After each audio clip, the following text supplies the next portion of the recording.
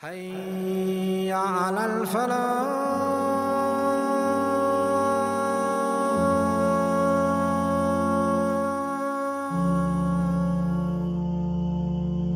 And verily we sent revelation and we revealed to the mother of Musa, give the milk and suckle your boy.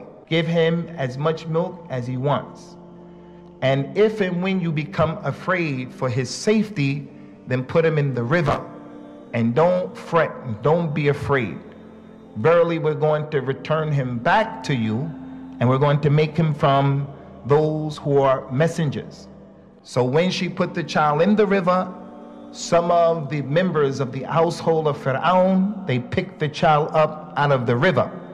And they did that so that Musa would become an enemy to them and a cause of their sorrow and animosity. Verily, Fir'aun and his chief minister Haman, as well as their soldiers, all of them were evildoers, all of them were wrongdoers. The wife of Fir'aun, when the baby was brought to her, she said, this child is going to be a cooler of our eyes, cooler of my eye and a cooler of your eye, ya Fir'aun. It may be that he's going to benefit us, or we can take him as a son. And they didn't realize what they were doing. That the heart of the mother of Musa alayhi salam became empty. When she came to realize that Musa is in the hands of Fir'aun, she was about to simply go and knock on the door of Fir'aun and says, I want my child back. Right? So Musa alayhi salam is not brought up in his mother's home. His stepfather is Fir'aun, and his stepmother is Asiyah. Being brought up in the home of Fir'aun, of a man who proclaimed himself to be God. Long ago there lived a great woman. The Prophet Muhammad sallallahu alaihi wasallam, he mentioned in a hadith where he said, the best women in the world were four. And from them was the wife of Pharaoh, Asiyah Bint Muzahim. She lived in a time of Musa, the time of Moses, in a time of the pharaohs. Asiyah Bint Muzahim lived in a bad time. She lived in a very difficult time. She lived in a house filled with sins, kufr and shirk. Her husband was who? Her husband was Fir'aun, the one who used to say, I am your Lord the Most High. He used to gather the children of Israel and say to them, do I not own the kingdom of Egypt? And these rivers that flow below me, do you not see? This was the husband of Asiyah, one of the four greatest women to set foot in this world. When the basket of Musa arrived at the bank of the river, near the palace, it was Asiyah who took him to Fir'aun. And she pleaded with Pharaoh, saying, a pleasure to my eye and yours. Which he replied, La. No, a comfort and a pleasure for your eye only, as for me, no. Me, never. Asiyah, she pleaded with Pharaoh when she brought Musa, and she said, perhaps he may benefit us, or we could take him as a son. And then Allah says, and they didn't feel anything. Meaning they had no idea of what was to come of Musa becoming a prophet in the future. So when Asiyah saw Musa alayhi salam, she instantly fell in love with him.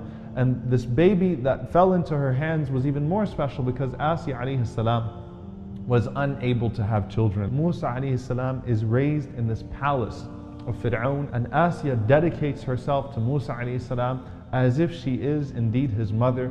She raises him, she continues to love him. She brings in the mother of Musa alayhi salam, not knowing that she is the mother of Musa alayhi salam, to be a wet nurse for Musa alayhi salam. As for what took place between Asiyah and Musa in the palace, we do not know. So we say, Allahu A'lam, Allah knows best.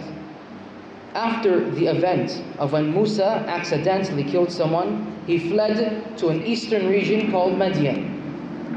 Asiyah, at that moment, she lost her adopted son. For 10 years, he was away. And then Musa came back. And he was calling to the religion of Allah. He was calling to the truth.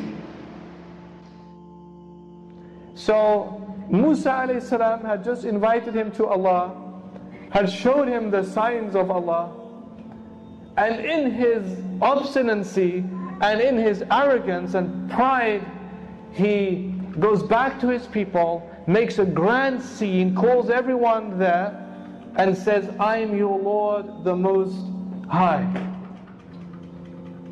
Now just imagine the difficulty that Asiyah alayhi salam is in right now.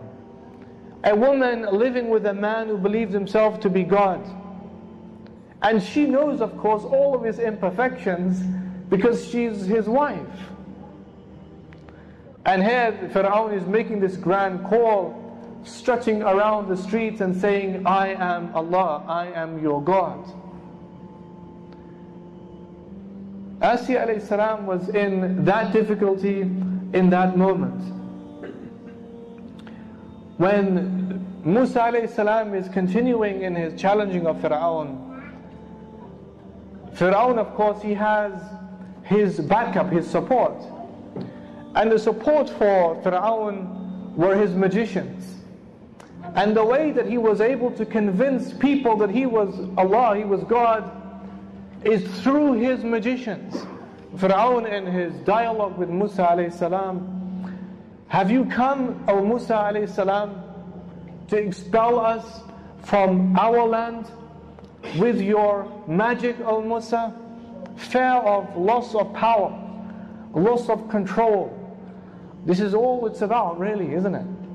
So let there be between us and you an appointment, and that people will be gathered in the early morning. Asiyah alayhi salam is still there in the background right now, and so then they gather on the day, magicians and Musa alayhi salam. Ya Musa, either you're the first one to throw your stick, or we be the first ones to throw the sticks. And Musa said, no, you be the first ones to throw your sticks. And then they threw their sticks on the floor. And they began to move around. And Musa alayhi salam became scared and panicky. They were like rods that were swimming in the streets. And then Allah says, and throw down what's in your hand, and it will devour and eat up whatever they've just made. Asiyah alayhi salam would have been right there with Fir'aun, watching the spectacle, watching the whole thing happening. And when Musa alayhi salam, his stick becomes a serpent and it devours the other sticks, they all saw that, they all witnessed that, including Asiyah alayhi salam. What happens next? Allah says the magicians fall down in prostration.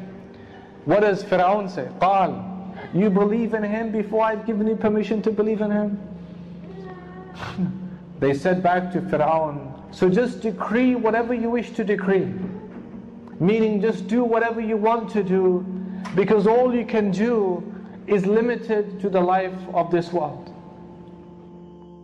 Asiyah immediately believed in the message that was given to Musa alayhi salam. She immediately believed in Tawheed, and she started to practice the religion of Musa alayhi salam on a personal level without Fir'aun recognizing that she was amongst the monotheists and she was amongst those that were following the message of Musa alayhi salam. Why?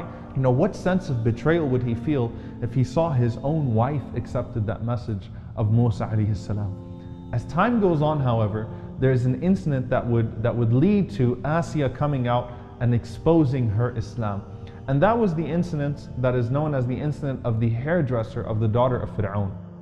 One day, the hairdresser was brushing the hair of Pharaoh's daughter. One day, the brush fell from her hand and she stooped down to retrieve it. And she was hiding her faith. Everyone was hiding their faith out of fear.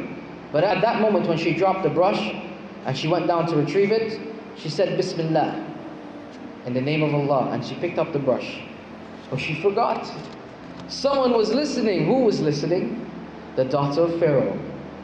She said, what did you say? She said, I said Bismillah. She said, do you mean my father? She said, no, I meant Allah, my Lord, your Lord, and the Lord of Pharaoh. Allah, Rabbul Alameen. The daughter of Pharaoh said, I'll tell my father. She said, go tell him. Now the wife of Pharaoh was also hiding her faith. But the first to expose their faith or their belief was the mashita. This means hairdresser. This brave woman So she said, "Go tell your father." And she was brought into the sitting of Pharaoh. Around him, who? His guards, his soldiers. Pharaoh looks at her and says, "Mashita, do you have a lord other than me?" She says, "Yes, my lord, your lord, the lord of everything." Pharaoh knows that the hardest thing for a mother to deal with is the discomforts of her children. So he told the soldiers, "Go bring her children." They would barge into the house, children screaming and crying. Crying for who? Their mother. But where is she? She's being held by Pharaoh. They look at their mother. What can they do? How can they help? How they must be crying. How their mother feels. The moment is tense. Everyone is looking. Take back what you say. With one word she can end all of this. But no, she loves Allah. She believes. When the Prophet Muhammad ﷺ journeyed to the heavens, in the 7th heaven, he smelt a beautiful aroma. So he asked the angel Jibreel, "What is this beautiful smell?" He said, "That's the scent of the Mashita, the hairdresser of Pharaoh and her children." It is at that moment that Asiyah, as she saw the cruelty of Fir'aun, and she saw the bravery of that woman. So Asiyah sees that, and Asiyah says, "You know what? If Fir'aun is like that, and this woman had the guts to stand up to him and that courage," she says, "then I'm also going to go up to him and stand up to him." So she walks up to Fir'aun and she says, "Ya Fir'aun, I have disbelieved in you. I don't care what you're going to do. And I believe in the Lord of Musa and the Lord of Harun, the Lord of all of the worlds." How can a wife disbelieve in her husband? He wouldn't kill her right away, because it would be a bad decision politically. She's from the royal family. He would talk with her first and dialogue with her, and then he would become harsher. She had a palace. She had the best foods and the best clothes. But she sacrificed everything for the sake of Allah. She became an example for the people of faith, men and women. Pharaoh would beat Asiyah. She was patient. He harmed her, but she endured. He tortured her, and she was steadfast. Rather, she would say to him, "I believe in the Lord of Musa and Harun. Do you disbelieve in me?" She would say, "Yes. I will expel you from the palace." She would say, "Do what you want. I will punish you, Asiyah. Do whatever you want." This was her attitude towards him. But she was patient.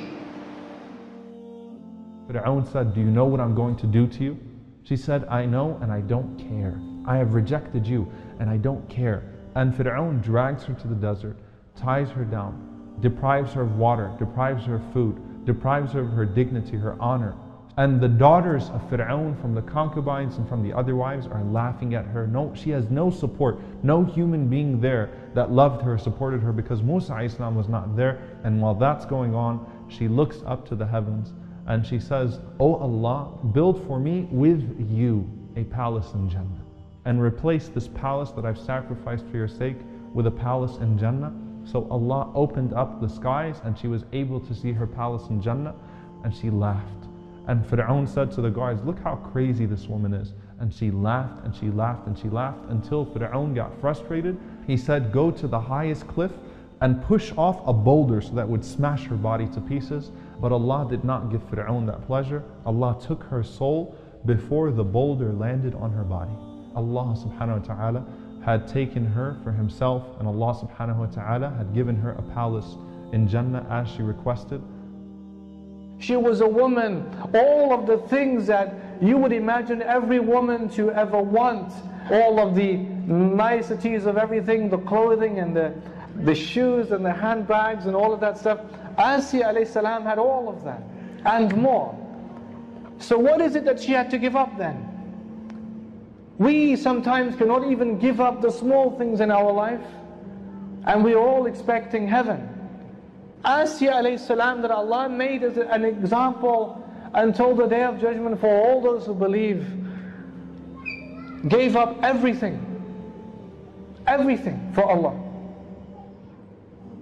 Just a few points about Asiyah in conclusion then. Point number one, Asiyah alayhi salam was a woman who had insight, perception, is having an illuminated heart.